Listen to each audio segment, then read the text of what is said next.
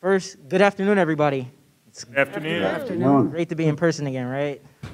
This isn't the crowd that we expected, but this crowd we got, right? So, um, first off, I would like to welcome everybody to ASUWT's You Belong Here panel discussion.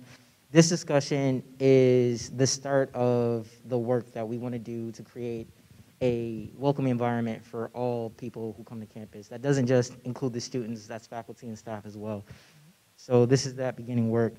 Before I get into introducing our distinguished guest, I would like to lay down some ground rules for both the audience and the panelists.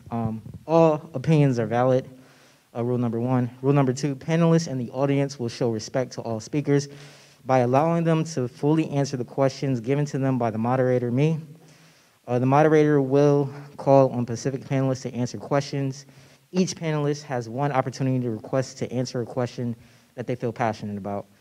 Rule number four, each panelist will have no more than 1 minute and 30 seconds to answer the given question, and the moderator is free to cut off answers short when necessary. I know I have Executive privilege. I know, yeah. There's the power in here. Yeah. So now, with that being said and the ground rules being set, let me start by introducing our distinguished guest. We have Lieutenant General Xavier Brunson, Commander General of One Corp. Louis Brinson, Director of Corporate Communications at Microsoft. Kara Daniels, City of Tacoma Councilwoman. Walter Braithwaite, former president of Boeing Africa and creator of the CAD and CAM system. Mintha Wilson, our Vice Chancellor for Student Affairs, our very own. Loki Mulhan, Emmy Award-winning filmmaker, author, and activist, and son of civil rights icon Joan Trump Power Mulhan. And last but not least, we have Yari Ortiz, UWT's first generation student initiative coordinator. These are our guests. And before we get started with our questions, I would like to give each one of you an opportunity to give us your pronouns and how you would like to be addressed throughout this panel, starting right here with our very own Mintha. Well, good afternoon, everyone. So pronouns are she and her, and I'm very informal. Mintha. Buenas tardes, Yanira Pacheco. My pronouns are she, hers, ella. Thank you. Wow. Thank you. Which is good. Yo entiendo más lo que yo hablo. Empezamos a hablar. Gracias, Muy señora. bien. Xavier Brunson, and that's just fine. I don't have any pronouns, but just Louis Brinson or just Louis is fine. Thank you. On Zoom?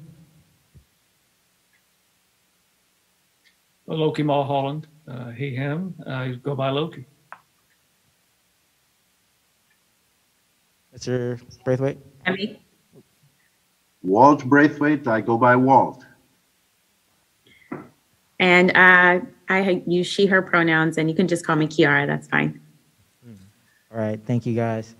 The first question I would like to present to all the panelists, and we'll start with ladies first with Ms. Kiara. What does belonging in a space mean to you? Ooh, put me on the hot spot, me first, right? Okay, that's fine. I think, belonging means a lot of different things. I think just like in the general sense, belonging means that it is okay for me to be there. It's okay for me to speak. I typically feel safe in the space and kind of as I just shared, like safe to share ideas. And if I feel really, really, really belonging in a space, like space to be my whole self. And that means kind of all the different parts of my identity that my socioeconomic status, all of those things, right? Safe to kind of share those things and be my whole self, so. Thank you. Mr. Braithwaite? Walt? The term belonging is something that's natural to whole human species, I think. We all want to belong to something. So my response will come in two phases. First, it depends on the kind of space. If it's a private space, such as a club, for example, if I'm a member, I expect to be included and treated equally as everyone else in that space. If it's a public space, then I expect to be welcomed. I expect to have all the facilities, the examples, what's available in the space available to me.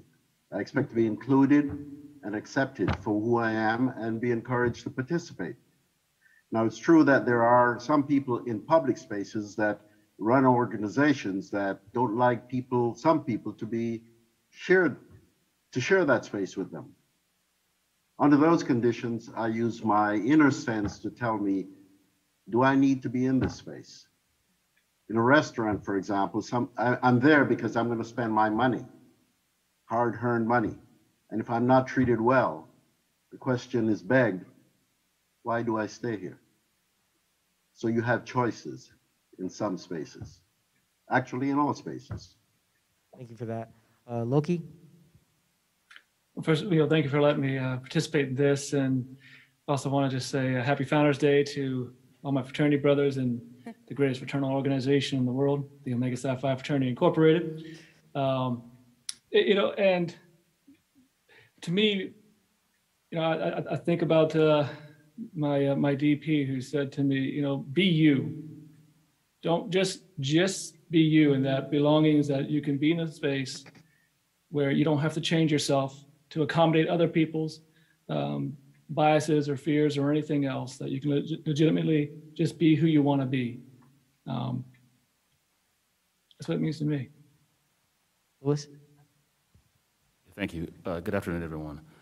For me, it's really sort of being your authentic self, being recognized, being seen, and people can see you in your personal space, feeling accepted. As Walt talked about, if you go to a restaurant or if you're in a business setting or if you're in an elevator, you want to be recognized as who you are. You don't want to be looked at as you're not there, you're invisible. You want to be seen, you want to be recognized as just an individual trying to do what you do daily. That's what it means for me. Mr. Bronson? For me, I will tell you, whether it was Kiera or Loki or Walt or even Lewis, it is all those things and more. But by virtue of my profession and the person I believe myself to be, everywhere I walk, I'm supposed to be there. By virtue of my vertical alignment, right, of God, my family, and then this business that I do. But I'm also a leader. It's my job for everything that every one of the previous panelists said about what belonging is to set the conditions. So until I'm done professionally or on this earth, my job is to set the conditions where people can thrive. So that's what belonging means to me, is that the onus is on me to create the environment wherein people can be their actual best and authentic self. Belonging. Ms. Ortiz? B-O-L. See, I'd be out of the spelling bee already. Ms. Ortiz? Thank you. For me, belonging is a space. I'm looking for a space where my voice is heard, but also that I can see that my suggestions, my contributions, and the feedback counts. A place where I feel that I'm respected and that I can provide respect also. Where I see myself, like many of us have mentioned, a place where I can see people from my same background or similar background that we can connect. And also a place that encourages growth and learning at the same time. And like you said, sir, I think it's extremely important that in our positions and our spaces that we actually promote that and encourage that. Last but not least. So when I think about belonging, I think about it within an academic context. So many of us are affiliated with UW-Tacoma, and each and every day we are striving to create a space where everyone is seen, where they are heard, and where they are validated. And so for us, it's about community, a sense of connectedness. And someone said it earlier, it's about your whole self, no matter your identity. In fact, we want you to very much be expressive of your identity, share your thoughts and your concerns without reservations. So belonging means no matter who you are in what space, when you walk in, it's yours. You belong. We talked about a lot about making that space or feeling like you're seen in your space. And I'd like to direct this next question to Mr. Braithwaite first. But how diverse was your college experience overall and within your program of study? I began my college experience in England, and there we were quite diverse. I came to the US and attended school in Chicago. And again, my undergraduate years was quite diverse, an international group basically at the school I attended. In graduate school, however, when I came to the University of Washington, I was the only Black person in the Department of Computer Science, the only student. And there were no Black professors either then. I don't know if they have any now. I also attended MIT as a Sloan Fellow, and there we had 56 people in my class, and it was very international, representing all parts of the world. So there I felt quite at home. Actually, I feel at home just about anywhere I go because I find myself in many places where I am the only one or one of very few. I grew up on the island of Jamaica, and there we have a very heterogeneous collection of people. And so you learn to get along and to work with everybody in the community. So diversity there, what I learned there, helped me throughout my life, which has been all over the world since. Thanks, Walt. Ms. Ortiz, would you like to take it? Sure. My undergraduate was at the University of Puerto Rico in campus of Rio Piedras. That's the mothership, what we call the mothership, right?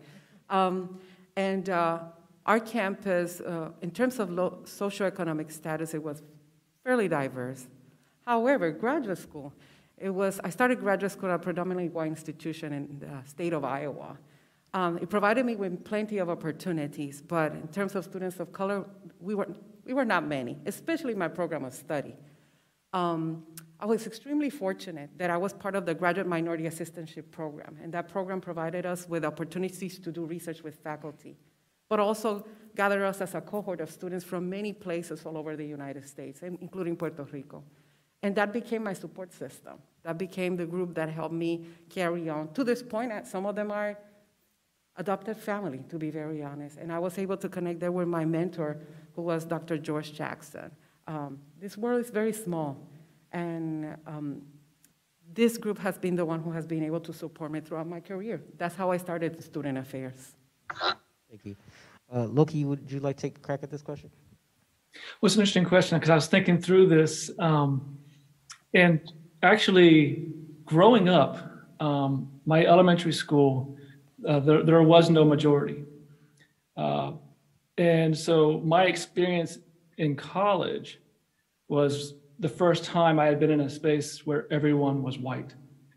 So that was a really actually culture shift for me, wherein before we had, Southeast Asians and African Americans and so forth. So all of a sudden I was just thrown in this sort of space where it was just like, wow. And I felt out of place because I'd never been in a place like that growing up in the area that I did. And with my mom's friends and influences that would come and visit and so forth, it was a real culture shock. So it was kind of weird. And then I finished that school and went to Brigham Young University, and it got even whiter. And so, yeah, it's different. So I don't know how to even process that right now, thinking about that at that point. Thank you. The next question is, what were some of the challenges you encountered while in college, and how did you work to overcome them? Ms. Haynes, you want to start? So I have a very I have a fresh memory about what it was like to be an undergraduate. In many ways, that's what propelled me to pursue a career in higher ed. So I started out at a two-year college, a community college. I had been admitted to a four-year, but I didn't think I had the confidence and the skill set to be productive in that environment. So already that negative talk right in my head, I can't do it. So I started at a community college, got my confidence, got my footing, transferred to a four-year institution, and guess what?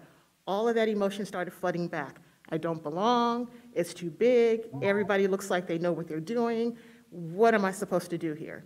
And the moment of reckoning for me was being in the library by myself, studying by myself, and I burst into tears. Like, this is not going to work for me. This is untenable. So let me figure out how I can get the heck up out of here, save some money, get a job, do whatever it is that I need to do, because college is not the space for me. But luckily, I had the wherewithal to find my way to what we refer to as the EOP program, which is a lot like First Gen. It's a place for individuals that are looking for community. And that's when I realized the greatest thing that anybody can ever do on a college campus is get connected.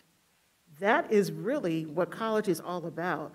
Finding a space, finding a home, finding those individuals who are going to support you, who are going to challenge you. And that, for me, was a defining moment. So she told me, girl, you got the thing to do it. Ms. Hines. Just don't do it by yourself. Mr. Brunson? Good answer. Those cards are legit. That's really, right. that's really going down. Question again, please? Oh, this was Mr. Lewis Brunson. Oh, Brenson, not Brunson, Brunson. not Brunson. Okay. Excuse me, Louis. Start the clock over again. Yeah, reset for me, please. The question was around challenges in college, right? Yes. Yeah, for me, I grew up in South Central LA, you know, in a pretty rough neighborhood, and the principal was black in high school. The church, you know, everything was all black. And then I went to Washington State University to pursue a career in communications. And when I got to school there, some of my biggest challenges were dealing with other people, not knowing different cultures, smelling different foods, you know, why are they eating that? You know, couldn't find hair products, so my hair is falling out now. You know, you just couldn't get what you got when you were at home, adapting and adjusting to your environment, being so far away from your family and friends, and really learning about other people, and learning about yourself and how to fend for yourself and mature and grow. So that was my biggest, I think, challenge, is trying to figure out who I was and finding myself in college. Thank you. Our next question is, when things got difficult, whether academically or otherwise, what kept you grounded and motivated? Ms. Daniels, would you like to go first with this question?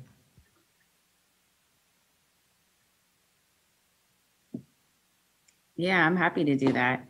I was actually just thinking about the last question, and I was thinking about, you know, what was difficult in college and what kept me motivated, and you know, the things that they're connected, and the things that were difficult for me weren't really the things in college. It was like I stayed home for school, so the things that were difficult for me were going on at home, and you know, not having anybody to relate to, and having, you know, bills that have to be paid, and still having to go to work, you know, a few different jobs to just make ends meet. And those are the things that were difficult. And so every quarter I was the student who was like, I don't want to do this anymore. This doesn't make sense to me. But when things didn't make sense in my life, I found that when I would come back to school and I would be studying something, or we would have our seminars where we would be getting lost in a book or talking about something bigger than what was going on in our lives, I felt like that was the only place that made sense at the moment. And that was the couple hours of the day that I didn't have to worry about anything else. And so when everything else failed in life, I could always come back to school every single time. And really that lasted me through, you know, the 4 years for undergrad, and then the 2 years that it took me to do grad school. But you can count on me being the student that week 8, I didn't want to do anymore. I was done every single quarter. But you know, you get, oh, sorry, go ahead. Sorry. Mr. Brunson? For me, I think what I found difficult was a little bit different. I grew up in a military family, and so I grew up in an environment where everybody was there. And you moved me to college, and now I'm at Hampton University, an HBCU, and that's a new experience for me, because some of the folks that I encountered there didn't have like or shared experiences. But I gravitated toward a group of people that were in ROTC with me, and guys that I played football with in college, and that provided me some safety. It provided me places to go. And I would tell you, hard times are always going to be here. But as as Mintha said, you've got to get connected somewhere. And you have to have a place where, or a person even, who you can be transparent with, who you can share with, who you can just talk to sometimes. My parents were in Germany when I was in college. And at the time, if I wanted to talk to them, I'd have to use like a roll of quarters just to call my parents. There were a lot of times those little nodes that I had around campus protected me and kept me safe and kept me going when things got hard. Ms. Ortiz? So I'm listening to all of your stories. I'm like, wow, yes, and I can connect, and it's very interesting. But for me, it has been my family, my immediate family, extended family, and that means even the neighborhood, you know. My house there, I'm a first-generation student, you know. I was the first one to go to college.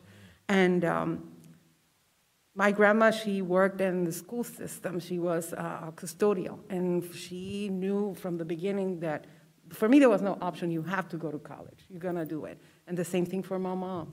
It was interesting because while I was in college, my mom was trying to get her associate's degree while raising kids. I don't know how she did that. I don't know, honestly.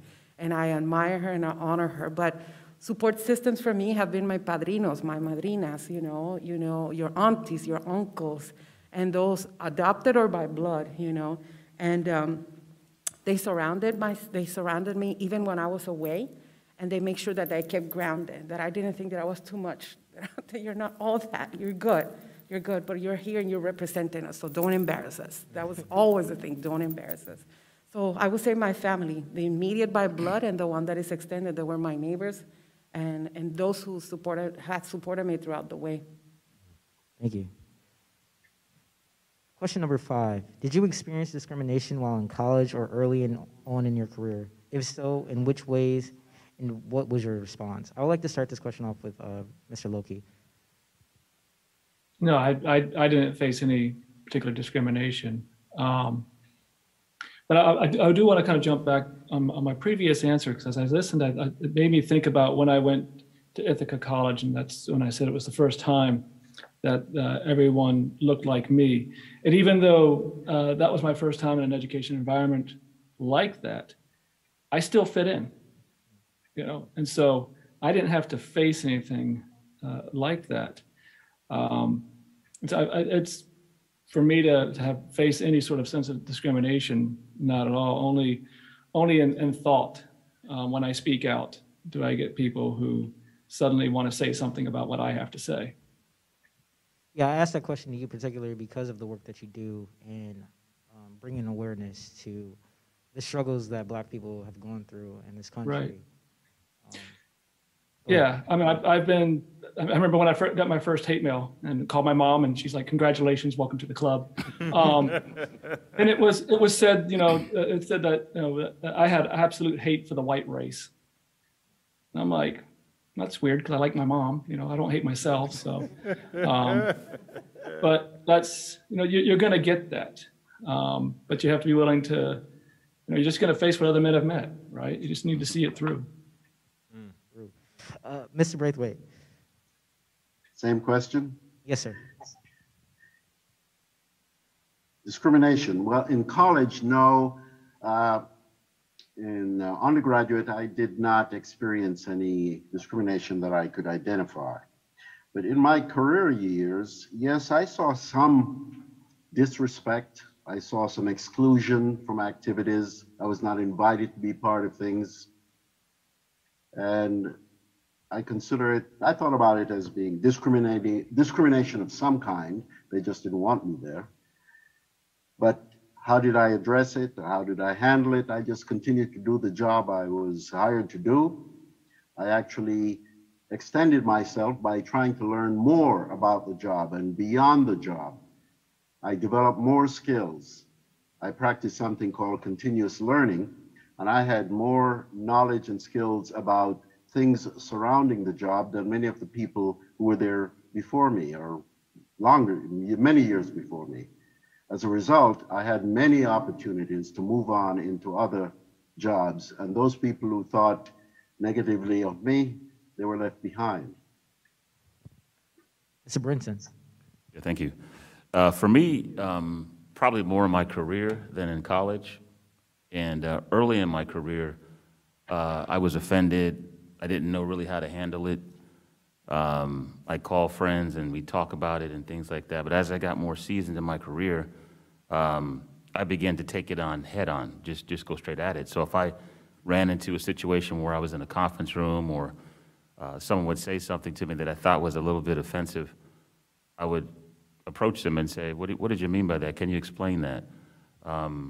Not in a negative way, but more of a way to get to learn who they are and get them to know who I was. And now, I just take it head on. I don't run from it, because sometimes people don't know that they're being offensive. Sometimes they don't know what they're saying, and maybe an opportunity for a growth opportunity for someone, and even for myself. So. Thank you. Our next question is, what were some of your greatest failures, and how did you use these failures to fuel your success? I'd like to start this question off with Mr. Xavier Brunson. First of all, I just would just commend what Lewis just said, and so I'll cede some of my time just to get you all to remember that. Baldwin has a quote, and I'm not going to give you the quote because I want you to look it up, where he talks about things that are faced and the only way to deal with problems, okay? So go look that up, James Baldwin, and get that quote inside you, okay? Because you need to face it head on. There will be times where there'll be calls for diversity. I got it. I'm gonna get up off this in a second. There are gonna be times where you make calls for diversity and it won't be valued. And it won't be valued in the spaces which you will inhabit because you won't stand.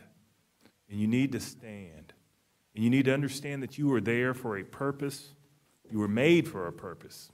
And where you are, you're to live on purpose. So sometimes you have to demand that you be respected. You can't shy away from getting what you're owed. And what you're owed is dignity and respect. That's for everybody. No matter who you are, that's for you. And you have to realize that you are good enough to be exactly where you are. And you have to tell yourself that. And you have to start out in the mirror every day telling yourself that. And then you need to go to the window and find somebody that doesn't believe it and go tell them about it. Do you hear me? I'm done. Thank you, sir. I got the blue paper. I'm finished. Round's complete. Ms. Ortiz, just to restate the question is, Let's answer the question. what were some of your greatest failures, and how did you use these failures to fuel your success? As I get older, I'm realizing that what at that point I considered was a failure, it was a great learning experience. I hated it at the moment, I'm not gonna lie to you. I remember clearly one of those. I was earlier in my career, and I saw this job that I really wanted. And I was like, I can do this, I'm qualified, I have everything they need, and there's a lot I can bring to the table. I did the interview, I prepared, I researched a lot, I had all my facts and all the things that you can learn. I knew I got that job. Well, I didn't get it, and it felt horrible. But one thing I learned from that moment is I went back to them, to the committee, and I asked, I said, I need to know, I would really appreciate if you can give me feedback regarding this session, what happened. I thought I was very well prepared. I researched you. I even know each one of you, and I know your background, They gave me great feedback, and that lesson that I learned at that moment that I thought it was a failure has helped me throughout the years in my career. And personally, don't get too comfortable, be humble at the same time, but then also believe in yourself. And it was a blessing at that moment that I didn't get your job, to be very honest. Now that I think about it as time, but many times we think that I thought that what was failure at the moment, they were great lessons for me that I needed. Thank you. Ms. Daniels? You always give me the hard ones. I'm glad that you asked me this one, actually, because I have been thinking about this. And, for me, I think my greatest failure up until 2021 was really that I hadn't challenged myself enough to do anything to fail. And so I really didn't have an opportunity to fail at anything. And I got to a point where I've reached this point in my life and I'm like, what story do I have to tell? What have I learned? I haven't done anything. What have I held myself back from in terms of life? How could I have changed the world if I would have done something that would have challenged me enough to fail, right? You know, everybody has like smaller learning lessons that they learn, and there's always situational things. But I knew for me that I could have done something greater. And that was a failure for me, is not trying bigger things.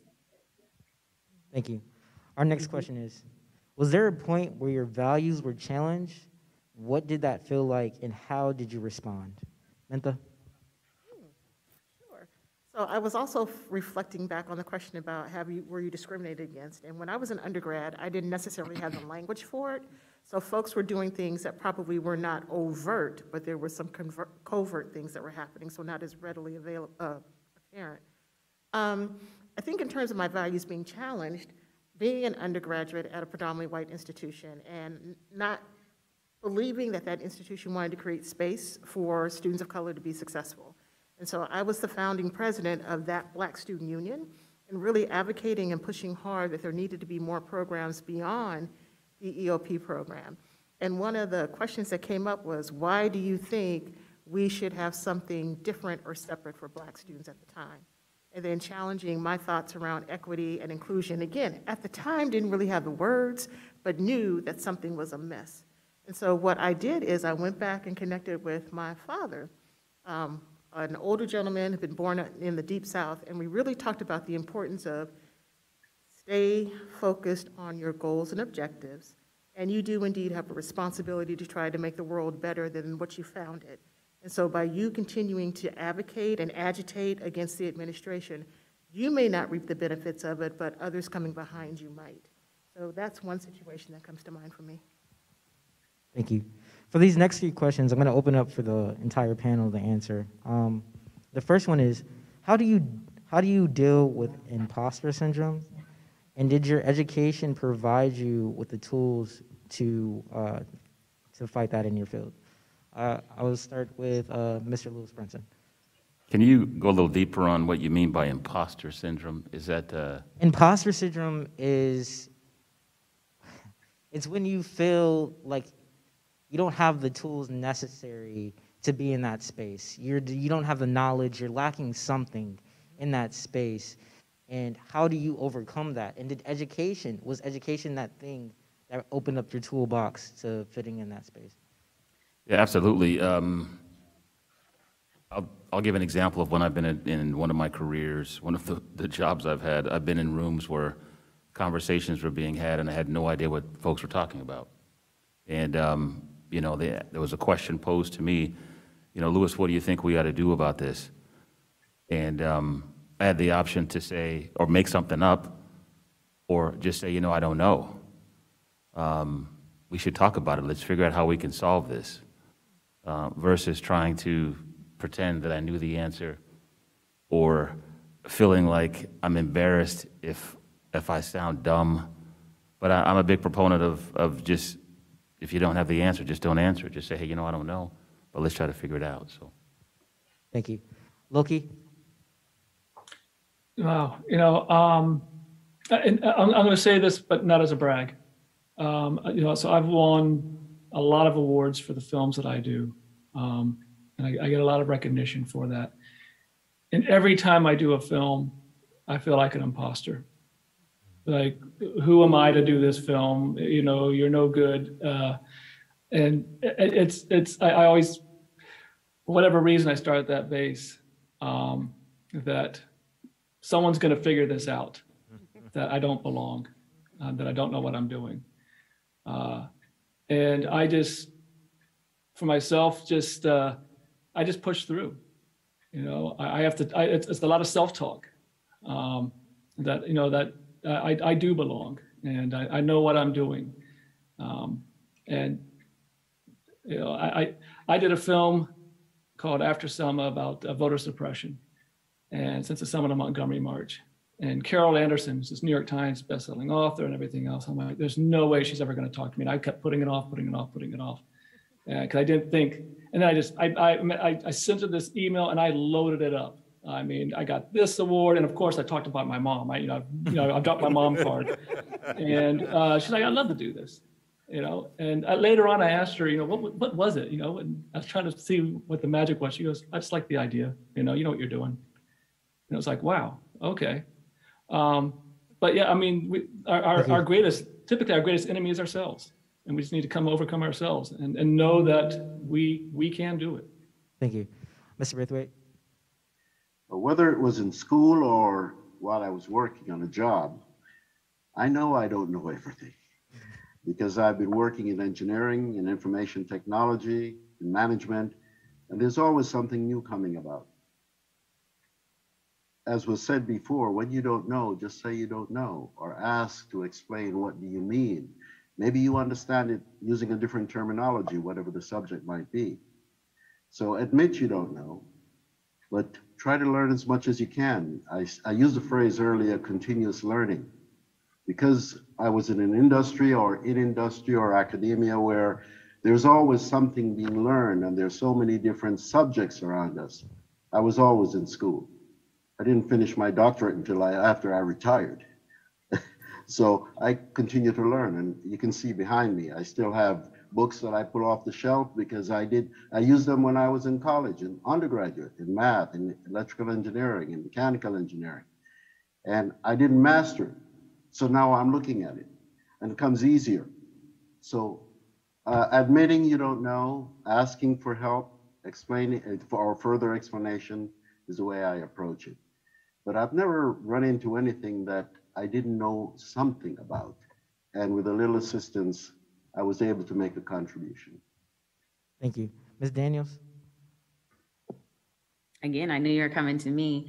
I actually just had this moment yesterday, and I just was elected to Tacoma City Council, and my first task before being sworn in was that I was on the committee for hiring our new police chief. And so I just had this moment of, this is my first time in this space, doing something that I just never thought I would do. And I just had a moment of like, I think I should just leave. Like, I don't think I'm supposed to be here. Like, why would they choose me to do this? This is a huge job. And I had to like, just gather my thoughts, like, baby girl, 20,000 people said you should be here. You are okay. You've prepared for this. You can do this work. And you have the tools. You went to school. This is why you did all of these things, so that you could do this. And, you know, God, my spirits, my ancestors, they really like spoke into me. And then, you know, at the end of it, I realized why I was there. But I definitely had that moment. Thank you. Mr. Brunson? Yeah, for me, it starts with recognizing the difference, whether it's coming from me or coming external to me. Recognizing the difference between a critique and an assessment. A critique has no solution to it. An assessment comes with steps that I can take that are going to make me better and keep me where I am, okay? You don't go to school to be a 3-star general. You don't go to school to be a 2-star general. You don't go to school to be a 1-star general. It's based on performance and potential. I've got to live up to that every day, that potential. So I would tell you that sometimes when I look in the mirror, I go, dude, they're going to find out. You just moved into this brand new big house. You know, she's talking about picking a chief. I'm talking about living in the house I'm living in. It's like 8,000 square feet. I can't move out of there. I got stuff, right? But I make an assessment of myself. Hey, X, you need to read this book. Everybody's talking about this book. Go read it so you can be in the conversation. And that's because you want to be in the space. We're talking about space. You want to be in the space, earn your place to the space. Sounds like Jesse Jackson, didn't it? Right. All right. But anyway, so, but that's what you have to do. You have to be willing to do that. If it's somewhere you want to be, the only way you're going to dominate it is by making an assessment, getting your place, and staying there. And it'll be internal or it'll be external. The worst, though, is when we criticize ourselves. Thank you. Ms. Ortiz? Thank you so much. That was extremely helpful. I had that moment coming through those doors. When I started looking at everybody who was here, I said, I don't know if I should even be here. I don't know if what are they going to get out of this, you know? But yes, there's many times that you have feelings of self-doubt and you doubt your even personal competence. But I will say one thing, examples for me is when I go to conferences, especially in higher ed, you know, even when I'm doing presentations, I come through those doors and I see all those peers of mine with all their terminal degrees. And here I am looking at myself wondering, what in the world am I doing here? What are they gonna learn from me at this point? But even when I'm getting ready to start the presentation, but one thing I have my personal cheerleaders, you know, and I go back to my family and they're like, you got this, girl. Mija, look at your resume. Go back to that resume and look that you deserve to be there, and there's a lot that they're gonna learn from you, you know. And that reminds me that yes, I belong here, and that I'm contributing to this knowledge and the information that they're looking for. So yeah, I go back to my cheerleaders. Thank you. Ms. Hines? Yeah, I just want to jump in and say that, you know, I'm accustomed to being the only woman at the table. In higher ed, that happens pretty frequently. I've been in spaces where I've been the only Black person at the table, so that happens pretty frequently. You know, I'm accustomed to also being the young, well, not so much anymore, but early I would be the youngest person at the table, right? And so I've learned, though, that I've earned to be at the table. I'm supposed to be there. And so whenever, I told you as an undergraduate, I had that conversation, can I do this, can I do this? Now I know, heck yeah, I can do it. I've been very successful. That would be what I would offer to everyone here and to all University of Washington students. You earned your right to be here. This is your place. Claim it, be comfortable, disrupt it, but don't ever question whether or not you have the right to be here or whether or not you've earned a seat at the table, because indeed you have, and we learn from your voice and we learn from your experiences. So the imposter syndrome, I've kind of learned how to check that to the side. I know when I show up, I'm here, I'm a vice chancellor, I got it. Thank you. Our next question. Did your education experience prepare you to navigate your workspace? We'll start this off with Loki. Oh, wow. No. I mean, short answer. You know, I mean, I went to school to study film, and studying film is not the same as making films. And so life is the greatest teacher in that respect. So there are things that you do learn in regards to theory and whatever else, and learning how to interact with people. But at the end of the day, it's a lot of trial and error, but it's also just a lot of having faith in yourself and in your vision. Ms. Daniels? Yeah, my mom is talking super loud with her headphones on today, so. Yeah, I learned in the middle of college that like college is not really to teach you how to do your job. It's not really to teach you so you know everything. College is there to teach you so that you could figure out how to learn what you need to learn when you get on the job, right? I learned the tools of how to figure anything out anywhere I go. And that was one of the most important things that I think I learned, was my ability to think critically. And if I didn't get anything else, you know, there's bits and pieces of what you get about like decorum and working with others and just kind of like professional pieces. But really, I learned how to question my own thoughts, how to question materials, how to look at things. And then learning really never stops. You're really never prepared enough. There's always work to do. So the work really kind of starts as soon as you graduate. Mr. Braithwaite? College provided me with skills in various disciplines, but no, it did not prepare me for a career. How and what would I do or should I have done? I did not do it. Well, some of it I did, but what I would recommend is internships help prepare people for a career. Coming out of college, you may have the skills of an engineer, or maybe how to solve engineering problems, but you're not necessarily an engineer yet because you haven't been given the opportunity to get, here's a problem, come up with a solution. You may come up with a solution which is theoretical, but then now how do you do the analysis to make sure that that solution is applicable?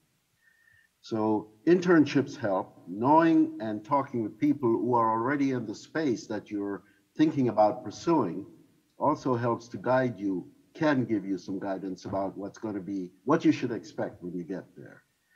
The other thing that I noted when I saw that question was some things that we want to understand. In school, they don't tell us about these things, but the organization structure, the disciplines, that go together in a company, for example, that actually surrounds you. You come in and you're in engineering, or you're in manufacturing, or you're in finance, or what have you. Who are the other members of the team, and how do we work together? Try to learn something about organization structure, and then build relationships once you're inside the door with disciplines, people from other disciplines, people you can network with. It'll help you be prepared for what you're going to what you're getting into. Thank you. Mr. Brunson? Yeah, for me, it's really, I think, relationships that sort of helped me in my professional career, the relationships experiences I've had in college and in life. In college, dealing with a lot of folks that are insecure, dealing with people that, you know, bad roommates, don't pay bills, do things that compromise your values. And so you see those things as you're in college. Then when you get into your professional career and you move forward in life, you see some similarities. And so those experiences that I learned from when I was in college made me realize, hey, you know what, everybody's different, but there are some times where you still have to deal with other people and how they carry themselves. So that prepared me to deal with situations at work. You know, at work there are folks that are still acting like they're at a cheerleading competition or insecure. They handle money wrong. Those are the things you see in life. It's just another step, another graduated step from your college experience to teach you how to move through life as an individual. So in some regards, that did prepare me for the navigations that I have to deal with today. Thank you. This has been an amazing talk. We only have 2 more questions, but the next question I feel is the most important question. We often have a lot of conversations about making inclusive spaces or how do we belong in a space. What actions would you all, as the panelists, advise UW, the students, faculty, staff, to do to make this a reality here? I'll start with Ms. Menta. You don't even give me time to process it. Okay. Some actionable items. And so, first of all, to indeed understand that you do and have earned space in this community.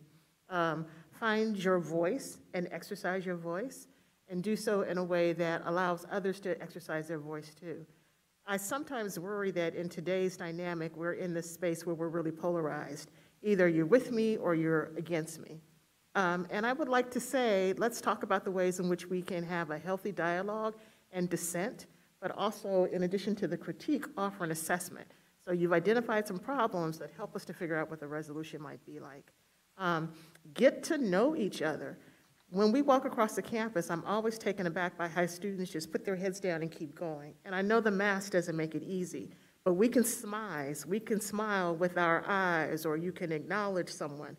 I think that too helps to create this space where it's not so chilly and so isolating, but it feels more welcome and friendly.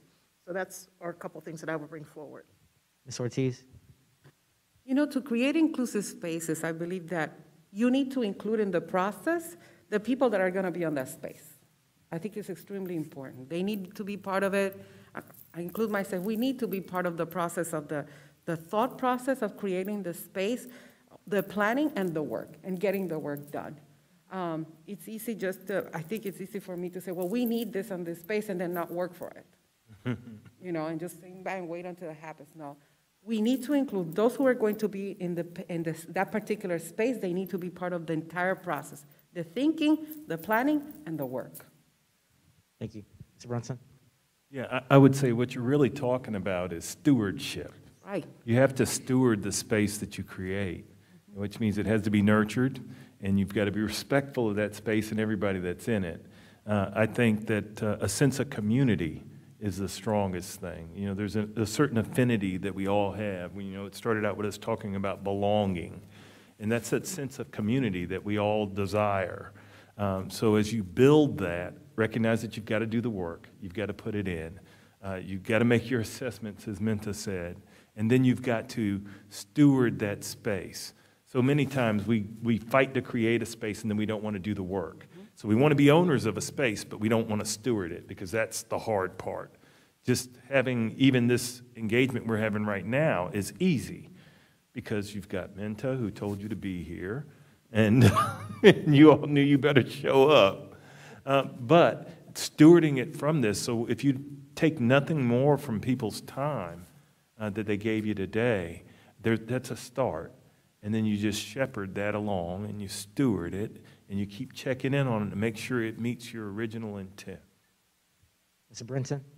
Yeah, thank you. One of the things that has bothered me from college all the way through in my current career is what we call affinity groups, and then also the word having an ally. A lot of folks disagree with me. Every culture has fought so hard and so long to have a place at the table, but we continue to put each other in different spaces, right? We're in different spaces, but we're still, clawing to be at the table. One thing I think would be great here at the University of Washington would be to go at each of these different affinity groups or organizations or communities, bring them together and put them in the room with folks that can make decisions and have them air out their concerns. Because a lot of times you find yourself in a Latina organization, an African-American organization, and you guys are sitting in a room and you're talking amongst yourself about the problems. Those aren't the people that need to hear the problems. So in order to get to a different place, in order to get a seat at the table, you need the right people in the room for them to hear you. You need to be able to voice those grievances accordingly. So that's what I would recommend. Mr. Mohan? I love college students because they're the ones who make the change. I mean, when we go back to the civil rights movement, the real foot soldiers were the students. They were the ones that were out there. As my mom has said, I can't do everything, but I can do something because doing nothing's not an option. And when you think about those 4 guys sitting at the lunch counter in Greensboro, within months, it was tens of thousands of people. And so you can truly make a change. And people ask my mom all the time, well, how do you do it? How do you do it? And her response is always the exact same, and everyone seems to try to overcomplicate it. And she says, you find a problem, get some friends together, and go solve it. And they're like, yeah, but what about social media and this, that, and this? She goes, let me repeat that one more time. Find a problem, get some friends together, and go solve it. Just make good trouble. Ms. Daniels? Yeah, I was thinking a lot about this one, and I'm not sure what the subject is in college or what exact problem you're trying to solve in terms of belonging, but I think a lot about built space. I think a lot about color. I think a lot about marketing. That's really what a lot of my work is to make culturally responsive and inclusive spaces. And that really includes saying things without saying that you are safe here, saying things without saying that you belong here. If that means I have to light incense to let, certain people know, like, this is that kind of space. If I have to play music in the beginning of a Zoom to let you know, like, to make you comfortable at the beginning, right? Like, what kind of food am I offering? All other things that I think about equity, like the first pieces of, like, are you paid to be here? What is your experience like? What are you giving up to be in this space? How can I help accommodate you to let you know that you belong in this space? Childcare, those kind of things that sometimes we forget about when we're saying that we want people to come to a space, but we don't think about the barriers of them getting there. Those are just the smaller things that I'm thinking about, but this can go so deep. This can go surface level, and it can go very deep. Mr. Braithwaite? I agree with everything that has been said. During my years at the university, I was a pre-doctoral and an extension lecturer for about 10 years, and I didn't do it. But when I went to MIT as a Sloan Fellow, one of the things, there were 56 of us, and one of the things the school did was to divide the class up into carpools, people who lived close to each other, so we would commute together to campus. In the classes, we were given assignments based on carpools from time to time. This would force us to get together away from campus in our evenings and weekends to work the problem, to work the assignment that was given. It's expected that everybody in the carpool made a contribution to the solution of the problem and also in presenting the problem back in the classroom. And it was graded as a carpool or a team problem. I'm going back very basic. I don't see any reason why the same concept couldn't be applied in undergraduate school.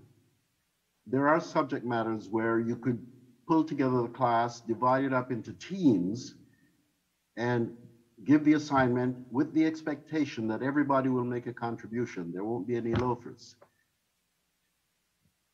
True, we were all managers in the fellowship program, so we knew how to work together and what teams were.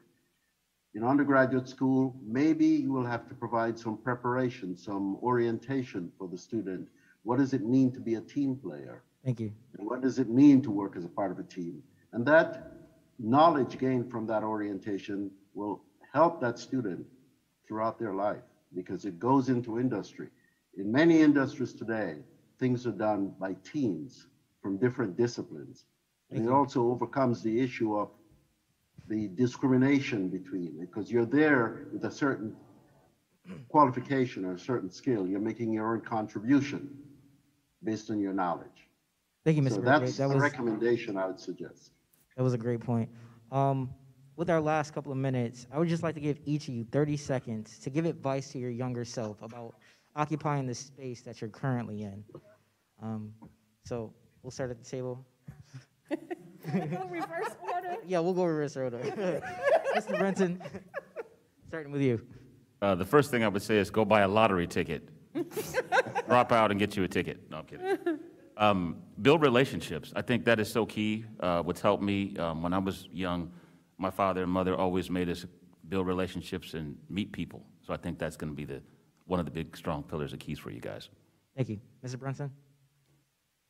It's okay to be a cheerleader for other folks. Ms. Ortiz? Mija, cógelo con calma. Do not rush. You know, take advantage and learn as much as possible. Yeah, from the experiences even outside of the classroom. And network. Make sure you network. Ms. Hines? You can make a mistake and recover. If you were to look at my transcript, I have a big fat F. I worked hard for that F. And guess what? I graduated, I have a job, and I have this big fancy title. So mistakes, you can learn from your mistakes. Loki? Serve. Just serve others. Mr. Braithwaite? I suggest you diversify your areas of study. Think about what's coming, what's on the horizon in terms of preparing yourself for a career. So you're not just locked into something that might be of no use in a few years. I also suggest that you try to live a balanced life. Work hard, take your responsibilities seriously, and build a good network, a supportive one. Ms. Daniels?